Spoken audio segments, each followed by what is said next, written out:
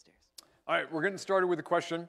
And the question is, have you guys ever been guilty of not paying enough attention to those, like the fine print, when maybe you're signing a contract for just basic services?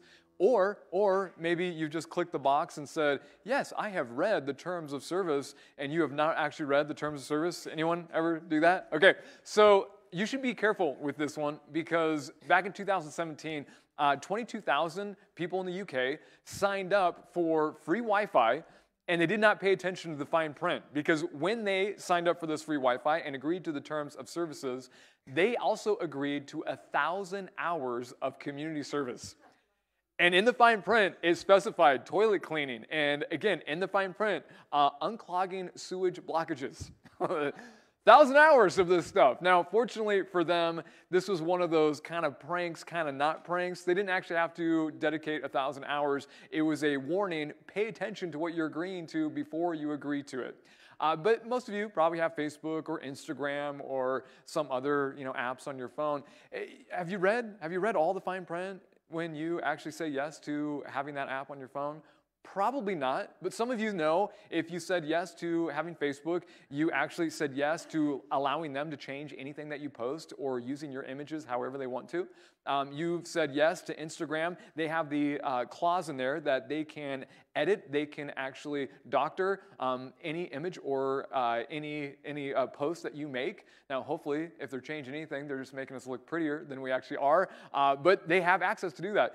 In fact, if you're on Spotify, they were in kind of hot water a couple of years ago when they mandated that they have access to any of your stored information on your phone.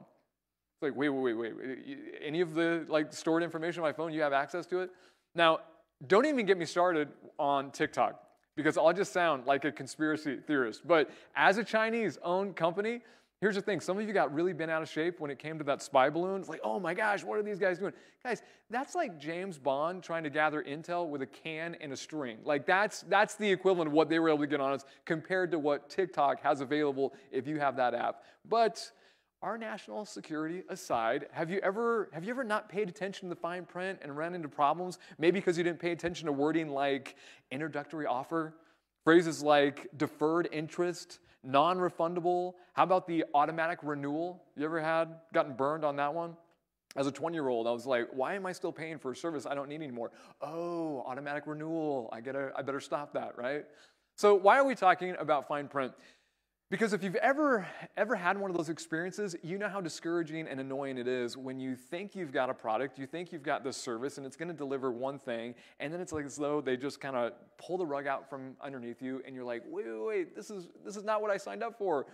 And it's frustrating. And as Christians, you need to be aware that there is fine print when it comes to following Christ. There's fine print when it comes to actually walking out your faith as a Christian. Let me tell you some of the fine print. Very specifically, the fine print says if you're going to be Christ-centered in your life, if you're going to have a Christ-centered home, you will experience persecution.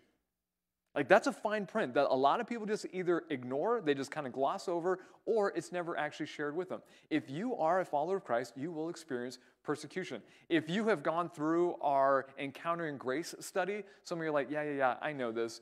Because we actually cover this. The Encountering Grace study is for those who need to walk through what the gospel, the good news of Jesus is, what it looks like to put your faith in Christ, what it actually looks like to walk out your Christian faith.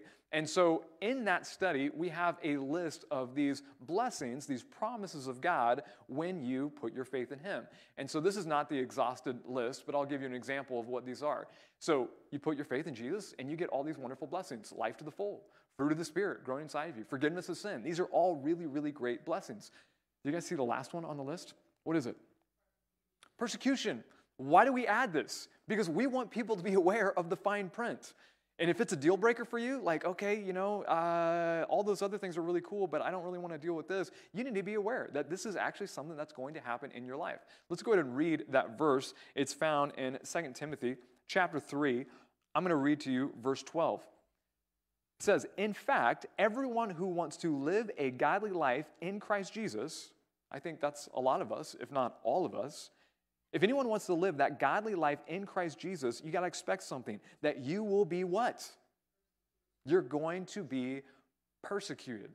And I think for many of you, it's an idea, there's an idea that, persecution is out there, but maybe I can fly under the radar.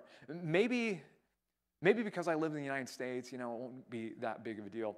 I don't know if you're familiar with the organization called Open Door Ministry, but for decades, Open Doors has been highlighting persecution of Christians around the world globally. And so some of you know that exists in our world, but they come up every single year with the top 50 countries where persecution is the highest. And they came up with a video for 2023 highlighting the top 10. So just to kind of gain a perspective on Christian global persecution, let's watch this video. Over 360 million Christians around the world face persecution and discrimination every day. And these are the top 10 countries where Christians risk everything for Christ. Number 10, Sudan. Unrest in Sudan has increased following a military coup. Violence and pressure against Christians have worsened. At number 9, Afghanistan. Following the Taliban takeover, those Christians who have not fled the country have been forced deep underground. If discovered, they face death. Iran is at number 8. Iranian house churches are seen as a threat by the Islamist regime. Church members who are caught are given long prison sentences. Number 7, Pakistan. Pakistan's infamous blasphemy laws are often used to target believers. Christian women and girls are vulnerable to kidnap and forced marriage. Nigeria is at number 6. More Christians are killed in Nigeria than in all the other countries of the world combined. And the violence is getting worse. Number 5, Libya. In this lawless land, both native and migrant Christians are targeted, kidnapped, and even killed. At number 4 is Eritrea. Christians who dare to meet without official permission risk arrest. Over 1,000 believers are in jail without charge. Yemen is number 3 on the list. The humanitarian crisis continues. Anyone suspected of being a Christian will be deliberately overlooked for aid and might be expelled or killed by their own tribe. Number 2 is Somalia. Islamic militants are intensifying their hunt for Christians, and violent attacks are increasing. And at number 1, North Korea, the most dangerous place in the world to be a Christian. Spies are everywhere. Discovery means death, either by execution or by being worked to death in a labour camp. Despite the danger, in all these countries, the church is not defeated. It is living, powerful, defiant. All right, so did you guys notice that the United States was not on that list? You guys catch that? Yeah, we weren't even on the top 50. And I think if we were on the top 50, I think most of us would be like, really? I'm a little surprised by that. Imagine, though, for a moment that we are one of those countries, that we're on that top 10 because persecution is really high. You know what I think we'd probably see? I think we'd probably see a lot of people who claim the name of Christian, probably not claiming it quite so strongly, maybe backpedaling on it just a little bit. Because we've talked about this in the series every single week, that there's a big difference between being a Christian and actually being Christ-centered. That we can claim Christianity, but then we can live as though Christ doesn't actually exist. That God isn't the one who is moving our lives. But what does it mean to be Christ-centered? It means that Jesus is not just one part of your life, he is the center of your life. And so in this series, we've been trying to look at some of the blessings that Jesus has for us. And these are all, they all come from qualities and characteristics that are actually lived out in Jesus. And we've been applying this directly to our homes and saying, okay, these are wonderful blessings that if we live out these qualities, well, then our homes will actually experience blessing. And I think all of us want a home that is blessed. And so today, we're going to be looking at really the last one, but it's not the last one we're going to look at. Next week, we're going to finish up the series, but I've intentionally skipped one, and then we're going to get back to it next week. But if you don't mind turning to Matthew chapter 5, we're going to read the last of these blessings. Verse 10, and you guys probably already know where it's going based on the intro here, but it says, "Blessed Blessed are those who are persecuted because of righteousness. Not persecuted because you're a jerk, but persecuted because you are having right living, God-honoring, holy living. Blessed are you if you are persecuted because of righteousness. And then here's the reward. Because of righteousness, for theirs is the kingdom of heaven. For theirs is the kingdom of heaven. If you're going to be Christ-centered, you are going to experience some level of persecution. And I know when you compare what you might experience here in the United States, it might not be as intense as some of the countries that we just witnessed, but you will experience it. I remember the very first time that I had at least a small taste of persecution. It came when I was in middle school. Let me just emphasize, it was a small taste of persecution. I grew up in a Christian home where we wanted to honor God with what we did and what we said and how we thought. That's just what we did as a family.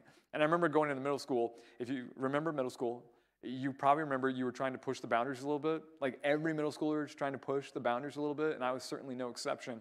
But one of the areas where I just never even felt compelled to push the boundaries was when it came to language, at least when it came to using God's name as a curse word. That was just so dishonoring in my mind. I was like, whoa, why would you ever dishonor God by using his name as a curse word? And so I had friends that were pushing that boundary, and there was a sense of me in me that just want to kind of help guide them to not do that anymore, particularly those my friends who I thought had at least a Christian leaning. And so here's what I'd do. They would say God as a curse word, and I'd say, oh, did you mean gosh? You probably meant gosh, right? Yeah. Oh, yeah. And that was just my gentle way of saying, hey, let's honor God. Let's honor God and not use his name as a curse word. They would say Jesus, like as a curse word. Oh, you meant G's, right? Did you mean G's? Yeah, okay. And most of my friends would say, oh, yeah, my bad, Jonathan. Yeah. No, gosh is what I meant. Oh, yeah, G's is what I meant. But then I'd have other friends. They'd be like, no, I meant God, and I meant it. And I also mean bleep, bleep, bleep, bleep, bleep, bleep. And it's like, whoa, okay, that backfired. You're going to hell. Sorry, that's what's happening now. But I actually gained a nickname. And at the time, I did not like this nickname. In fact, even now, it's like, oh gosh. They called me the language police. I would enter conversations, and no kidding, kids would look at me like, oh, here comes the language police. And I'd say, oh, did you mean gosh? Thanks, language police. I gained this reputation of being known as the language police. Here's the thing. As a middle schooler who wants to fit in, just like every middle schooler wants to fit in, I realized I was not fitting in if I was going to try to honor God in this way. Now, I'm not saying my strategy was perfect. It may not have been helpful just to try to correct people, but it came from this heart of, hey, I want to honor God with how I communicate about him and for him. And I know that these guys at least have a Christian leaning, and I think they want to honor God too. So let me just try to, redirect them. And I received just a tiny dose of persecution. Now, again, it was really minor, but this is what happens. This is what happens in our lives when we decide, we're going to live a righteous, holy life. There's going to be pushback that takes place. Jesus goes on to explain it further. Verse 11, he says, blessed are you when people insult you. You're going to receive insults. Blessed are you when you're persecuted and people say all false things. Let me try that again. Persecute you and falsely say all kinds of evil against you because of me. You might actually, if you're walking with Christ, you actually might have slanderous words spoken against you. How are we supposed to respond to this? Rejoice and be glad. We're going to talk about this in a moment. Because great is your reward in heaven. For in the same way, they persecuted the prophets who came before you. So how might this play itself out in your life, right? There's a sense of, as Christians, we know Jesus makes our life better, right? All of us know, Jesus makes our lives better and makes us better at life. At the same time, according to what Jesus is just saying, it actually might make your life a little harder too. How could this play itself out in your day-to-day? I know that we've got students here today, and maybe you take a stand when it comes to purity in relationships, or you're single and you take a stand when it comes to God's call of purity. What's going to happen is you're going to take some heat for that.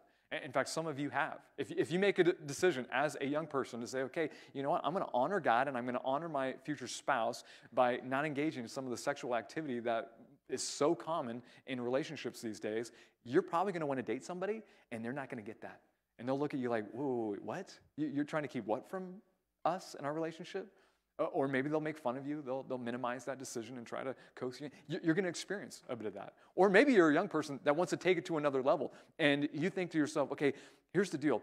I want to honor God, and there's so many temptations that come with a relationship, a romantic relationship, and I want to honor my future spouse, and I don't want to bring any of that into our future relationship. You know what I need to do? Maybe I just need to not date until marriage is a real possibility, so that I can limit all that distraction, and I can eliminate that temptation.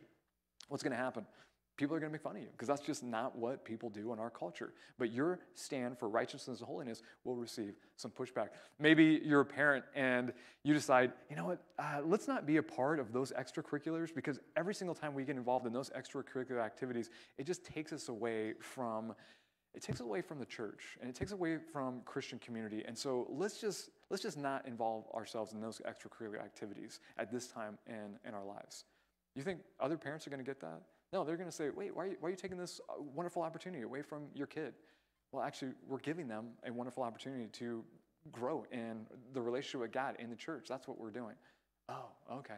Oh, I get it. And you know, just by the looks that they're giving you, by the whispers, they don't get it, and they think it's a little weird, and you're like that strange Christian family now. Maybe in your workplace, you take the moral high ground on an issue. You take an ethical high ground, and you recognize that certain things that everyone else is justifying in order to make money isn't really right, and so you just come out and say, I think that's wrong. I don't know if I can be a part of that. You don't think you're going to experience a little bit of persecution for that? At the minimum, you're not going to be a part of the inner circle anymore. Minimum. You might actually prevent yourself from upward movement in the company. You might actually even be fired. So, if persecution is a reality for those families, those homes that choose to be Christ-centered, let me give you some suggestions to prepare your family well, to prepare your home well. I'm going to share 3 ideas with you. First idea is this. Let's teach our family to expect persecution. Let's teach our family to expect persecution. Have you noticed that it's really nice when people tell you what to expect? You can prepare yourself, mentally prepare yourself for things. Maybe you're visiting a friend and you say, hey, you know what? I'm not really sure what to wear when I'm visiting you in February. What is the weather like? And they tell you, oh, yeah. No, you're going to need to wear a coat. I mean, you need to layer up. It's going to be freezing. Isn't it nice when they tell you what to expect? Then you can come not with your shorts and your tank top and freeze to death. What about spicy food? I know some of you like spicy food, and so this wouldn't be a big deal, but have you ever had someone say, hey, by the way, before you dig into that, it's on the spicy side. So you didn't just go and burn your face off, and you're like, oh yeah, ooh, yeah, no, that's pretty, it's nice. It's nice when people tell you what to expect. Or, hey, if you turn on my street, make sure you slow down, because there's always kids playing on my street, whether it's kickball or football. So just when you turn on my street, just slow down, and you turn on the street, oh my gosh, there's 50 kids. I would have ran over 10 of them if I hadn't have been it's nice. It's nice to know what to expect. What is Jesus doing? He's trying to tell you what to expect. He's trying to prepare you, and he's trying to prepare your family. You're going to experience persecution. And so how can we prepare for that? I think one of the best things that we can do is actually introduce ourselves. If you're just living in your own home, you're single, prepare yourself. If you're a parent, certainly prepare your kids for that. How? By introducing yourself and your kids to small, low doses of persecution. How can you do that? Let me give you some examples. So let's say it's Thanksgiving, and you're inviting the extended family over, and not all of them are Christians. You can sit down with your kids, and you can say, hey, all right, so it's going to be Thanksgiving, and we're a Christ-centered home, so you know what we're going to do. We're going to pray before the meal. And a part of that prayer and a part of the conversation is just going to be about how good God is for not only providing the food, but blessing us throughout the year. But don't forget, we're inviting Uncle so-and-so, and we're inviting Grandpa. And we love them very, very much, but they don't love God right now. And so we don't know what they're going to say and how they're going to respond to us, honoring God. So just be prepared for that. What are you doing? You're preparing them for these small, low doses of persecution. And I can share this one because it's actually played itself out in our family. We've sat down and we've told our kids, and sure enough, at prayer time, we've got a few of the family members who are actually kind of making quiet jokes at everyone's expense, and they're just talking over the prayer. What has this led my boys to do? They pray on a regular basis now for their extended family who don't know Christ. but you're introducing that a little bit at a time. I don't pay attention to fashion, so you ladies, you can tell me that I'm like clueless, but are yoga pants, I don't even know what they call them yoga pants anymore, stretch pants, whatever. You know what I'm talking about. Are they cool anymore? Is like that still cool? Okay, what I'm a little disturbed by is Ben. Ben is shaking his head. Yeah, they're cool, they're cool. So the fashion guru here is Ben, and he says, yeah, they're cool. So here's the thing.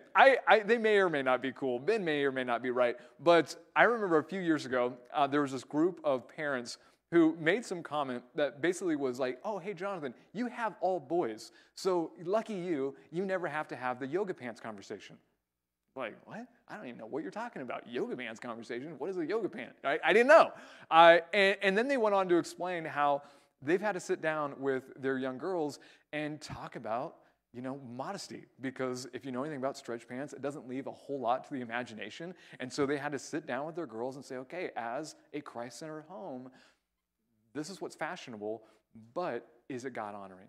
This is fashionable, but is this modest? And they had to have these conversations and come to a conclusion of, okay, if you wear this, is there a way to wear it in a way that's actually still, modest?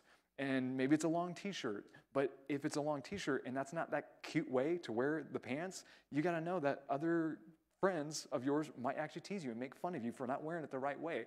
And what are they doing? They're introducing this preparation. Because we're Christ-centered, because we're going to honor God, even with what we wear, you actually might be different. You might stand out. So be prepared. I know of a family, and hopefully this is true of all of our families, they wanted to make the study of God's Word a priority in their family. And so what they did was they decided not to just study God's Word in the home, but also study it wherever God had them go. So mom and dad, they had to go to work, and they told their kids, we're going to be studying God's Word at work. When it's appropriate, at lunchtime, we're going to open up our Bibles, we're going to read it, we're going to study it, and if you're up for it, when you have open reading time at school, you can study God's Word right there. And not only will you be able to read God's Word, but it might be an opportunity to actually have a conversation with someone else about spiritual things because you've got your Bible. But understand, it might be a little weird, and some people may actually look at you a little funny. One of the students that I worked with did this with his folks, and he gained a reputation. He actually gained a nickname similar to mine. His was Church Boy. They started calling him Church Boy. All his friends were like, oh, Church Boy over here is reading his Bible. Man, what a nerd. And it was just like, that became his little nickname. And imagine, in high school, you're like a freshman, sophomore in high school, you're called Church Boy. Created just a little bit of insecurity for about a week. And then he just decided to own it. He's like, yeah, I'm Church Boy. And the reason I'm Church Boy is because church is awesome. And I would say, you need to come to church with me. Tuesday night, youth group is amazing. You can come. And sure enough, multiple of his friends came to youth group. And I was actually able to baptize one of them in Christ. Because what did he do? He decided, I'm going to be weird. I'm going to be different. I'm going to be Christ-centered. And I'm going to actually read and study God's Word, even in spite of a negative name. This is what we do. We introduce as a family, hey, if we're going to be Christ-centered, there might be persecution. In the United States, most of it will probably be low-level persecution, but it's there all the same. But we can still see how God will use it in amazing ways. Number two, not only do we introduce this fact that this is going to happen, number two, we teach our families to endure persecution. We teach our families to endure persecution. In 1 Corinthians chapter 4, verse 12, the Apostle Paul writes this. Verse 12 says this. It says, we work hard with our own hands. When we are cursed, what do we decide to do? We decide to bless people. When we are persecuted, we what? You endure it. We endure it. We don't do what these guys do. Let's watch.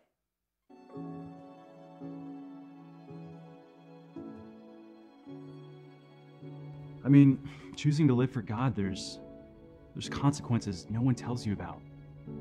First time I realized I was under persecution was June of 2017. I walked into church and it was freezing. I asked them what the temperature was and they said it was 71. I asked them to raise it up to something a little warmer and they wouldn't.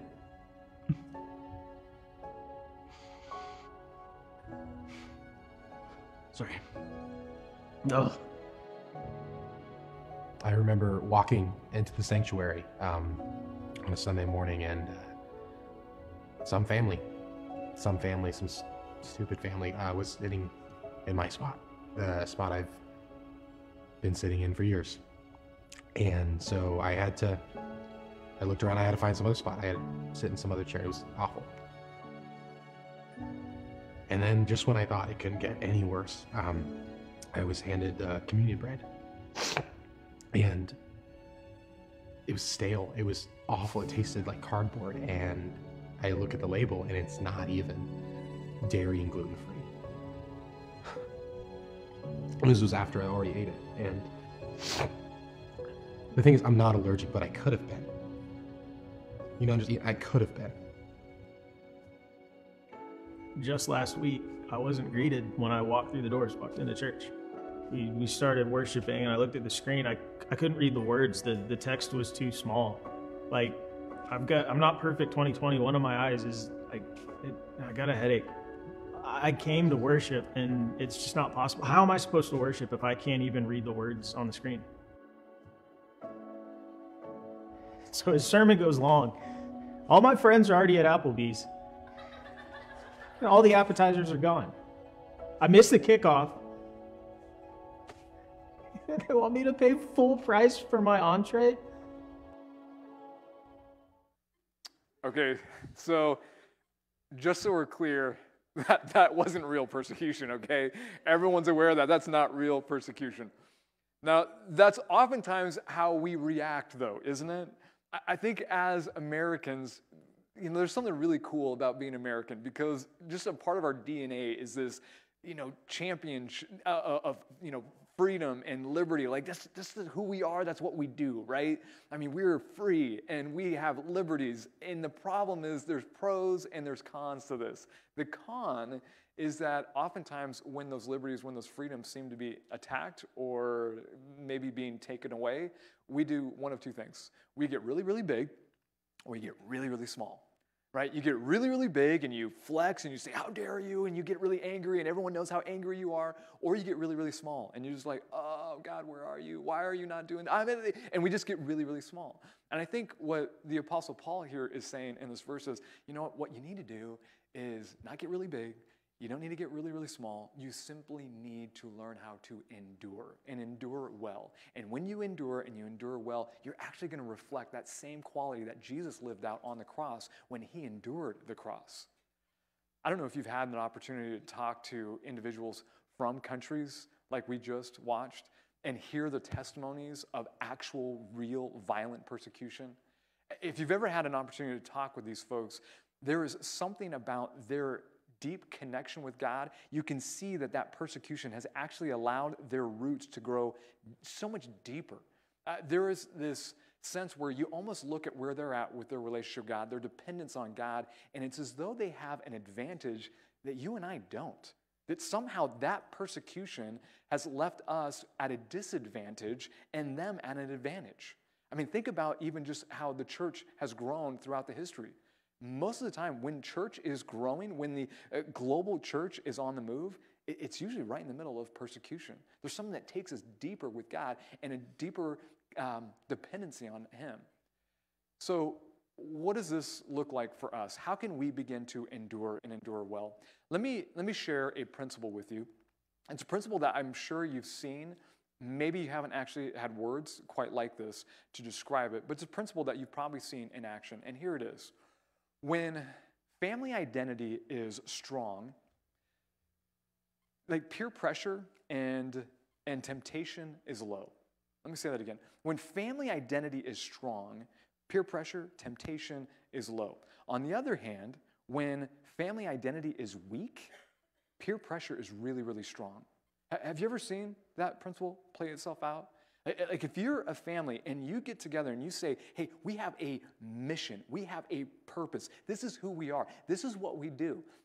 The temptations of this world can come crashing against your family, and it still hurts, and there's still pain, and there's still difficulty, but those waves come crashing on the foundation of Christ, and you're left standing. However, when family identity is weak, those same pressures, those same temptations come crashing on your family, and you will see your family drifting to all kinds of temptations and all kinds of things that really just draw them further away from God. And so how are we going to get to a point where we have a strong family identity so that those temptations and those peer pressures aren't as strong? I think it begins with just starting to talk about your identity. You know, one of the things that we've said over and over again in this series is to be a Christ-centered family. And so if nothing else, I would say, how about just using that language in your family as often as you can? So as a family, maybe you're talking about decisions and you just say the words, hey, you know what, because we're a Christ-centered family, how about we do this weekend? And hey, you know what, because we're a Christ-centered family, how about we don't do this? And my goodness, the other day, wow, we really got made fun of, didn't we? But that's okay. That's okay because we are a what? We are a Christ-centered family.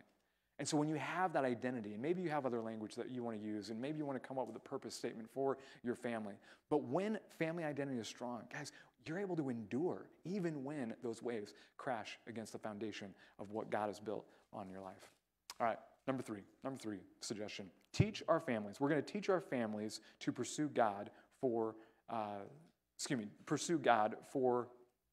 let me read that one more time. I'm having a real hard time when it comes to reading today. Teach your families to praise God for persecution.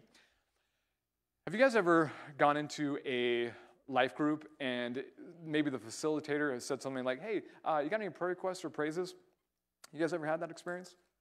Okay, most of you have. I know like one hand went up, and it was my wife because I think she felt bad for me. But you guys have all probably had that experience. Now, when your facilitator says, hey, you got any prayer requests, praises, have you ever heard someone like talk about the praises of, Joe, who works next to me in accounting, yeah, he hates my guts because I love Jesus, and it's just awesome. I love it. It's so good. Like, have you ever heard that? No. Like, when you share praises, it's, I prayed and God answered my prayer. Praise God. God's actually moving in these really amazing ways, and everything that I want is happening. Praise God. Like, that's what we praise God for. And then when it comes to the requests, what do we ask for God when it comes to requests? Things are miserable. Things are awful. Like Joe in accounting, he hates my guts. Help me, right? That's what we do. But according to Scripture, according to Jesus' own words, when you're going through persecution, this is actually a time to praise God. And so we're going to teach our families, this is what we're going to do. This is going to be the texture. This is going to be the pattern of our lives. I want to point out how Peter, the apostle, says this. We already read Jesus talking about it, but Peter in 1 Peter chapter 4, he's writing to a church that is going through extreme persecution, like levels that we saw in the video. What we see is Peter talking to a church where it was not uncommon for Christians to be arrested, to be beaten, and in some occasions actually tied up, wrapped in animal skin, placed in an arena, and wild dogs loosed on them, and them being devoured alive. Like that's some hardcore persecution. I mean, if that happened today, and if that actually got out, I mean, that would go viral, and people would be up in arms. This happened on a regular basis. So what does he say to that church? He says, dear friends, do not be surprised at the fiery ordeal that has come on you to test you, as though something strange were happening to you. He's like, hey, this is what's going to happen. We told you, the fine print. What is it? You will actually experience persecution. So when that persecution comes, verse 13, rejoice. Rejoice inasmuch as you participate in the suffering of Christ, so that you may be overjoyed when his glory is revealed. Drop down to verse 16. However, if you suffer as a Christian, do not be ashamed, but praise God that you bear that name. Why would we praise God when we're going through suffering because of our righteousness? Because that's what Jesus did for you. Jesus suffered for you, and when you get to actually step in and participate in just a small way of his great love, suffering on the cross for you, it is demonstrating to you your love and your commitment to him.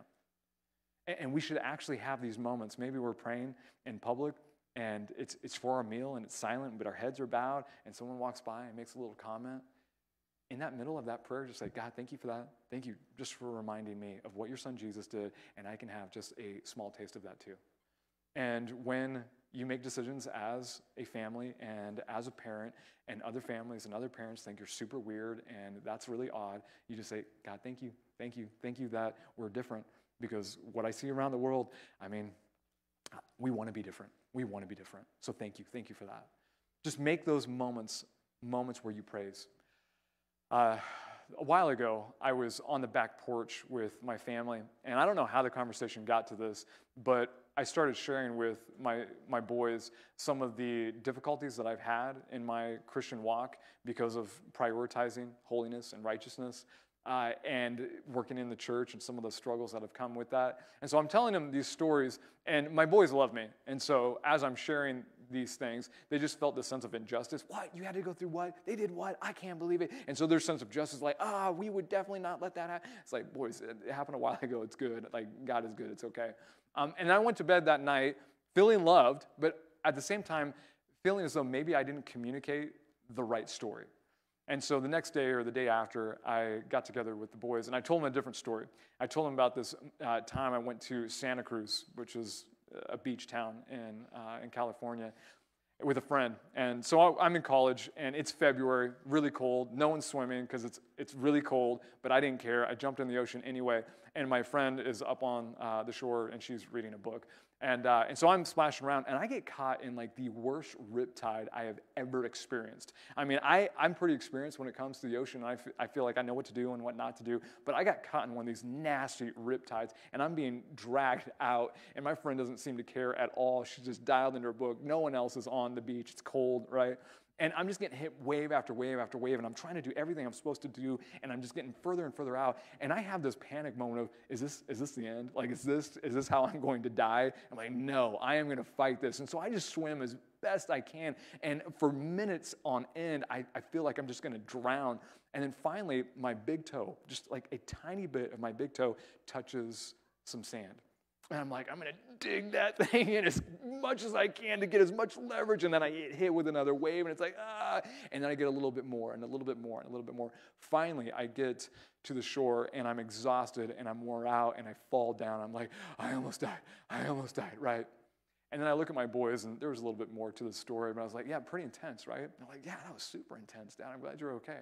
And then I asked them, so do you think that because of my bad experience in the ocean, do you think I've given up on the ocean?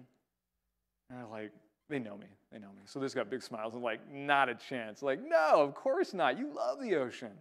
And I said, the other day, I told you some stories of some difficulty that I've had because of wanting to live a holy life for Christ, to be Christ-centered.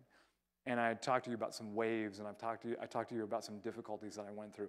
Understand, boys, we don't give up on Christ just because things get difficult. We don't give up on the church just because we get hit, just because we get bruised, just because we get battered and beaten a little bit. We don't give up on Christ. We don't give up on the church. Why? Because we are a Christ-centered family. And I want that same message to be heard by all of you. There are going to be times where you're going to experience persecution because of your choice to be Christ-centered. Don't be surprised when it happens. Don't be worried. Don't be concerned. In fact, I would go as far as to say, don't be concerned when persecution enters your life. If you need to be concerned about something, maybe be concerned when persecution isn't a part of your life, because that might indicate that you are drifting towards being a Christian family, but maybe not being a Christ-centered family. Let's pray. Father, thank you so much for your son Jesus and the sacrifice that he made. When we think about the cross, genuinely think about the cross, it's so hard for us to imagine that you, God, would do something for us when we consistently are rebellious. Father, but when we get to show our dedication and our choice to honor you through the sacrifice of things that we love for who you are, who we love even more, Father, we get a taste of what your son Jesus went through. And Father, I pray that we would just have joy in those moments and that we would continue to reflect you and reflect you well. I pray this in your son Jesus' name. Amen.